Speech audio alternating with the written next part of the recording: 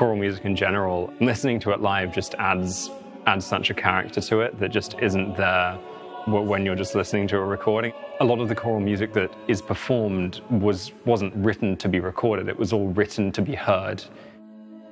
It's so amazing to be back in front of an audience. We've had to make do with Zoom for a long time. The project that we're doing at the moment is based on a composers competition. The Echo Ensemble is a wonderful choir. They put out an open call to any composer to respond to a poem by Alice Oswald. It's a really beautiful poem, Dunt, a poem for a dried up river.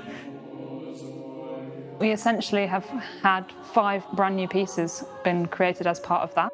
The poem's very evocative, so I think a lot of those interesting sounds and extended vocal techniques and surprises will be in the world premieres. So I'm really excited for audiences to kind of discover it for the first time. What we're putting in this project is a lot of thought-provoking stuff, a lot of quite challenging music, both to perform but also to hear. A lot of earlier music mixed in with modern music, and the audience participation seems to also add stuff for people who are less seriously into the early music side of things.